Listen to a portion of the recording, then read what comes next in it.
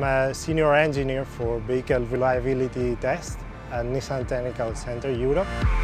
The inspiration behind the 48 kilowatt concept was competition. The Eco Series is a new concept of motorsport.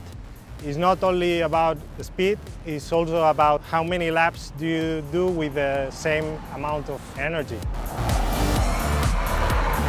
This was a really exciting project, and that took us about 6 months of volunteer job, working on the weekends.